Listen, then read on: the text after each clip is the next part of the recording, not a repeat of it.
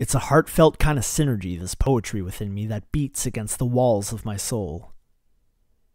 I didn't know how the fleeting need for material was ready for a burial, or that the ethereal prism refracted before us would lead to a thesaurus in my case, but it amazes me how the spaces, in the rhythm of these words, converge into a restless sense of wonder.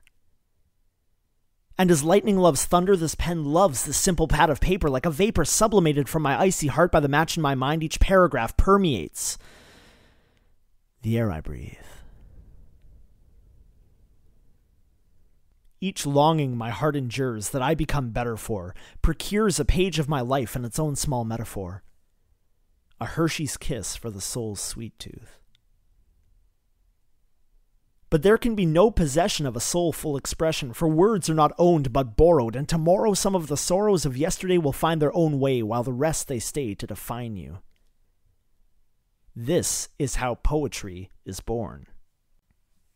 And for some, each new heartbreak allows it to breathe. Oh, how I can't conceive of a different way to write, as if those darkest nights have a hold of my hand and my heart, and I start to think back like the blood dripping into the kitchen sink. This ink finds its way into memory.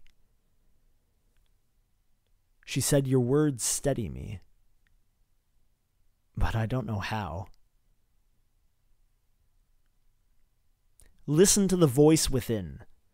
What's it saying now? This is where you begin. Take a sample from the following example of an ample area of my own heart. Cheek to cheek for 80 weeks on a dance floor built for two is enough to know what is true and what is fantasy.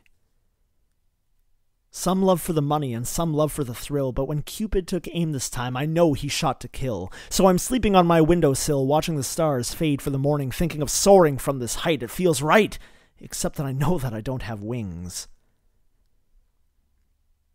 The relief a soul-spoken word brings can change your life.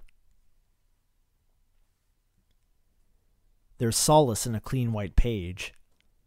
Untangle your rage from the web that you weave and realize that words can be thicker than the air you breathe.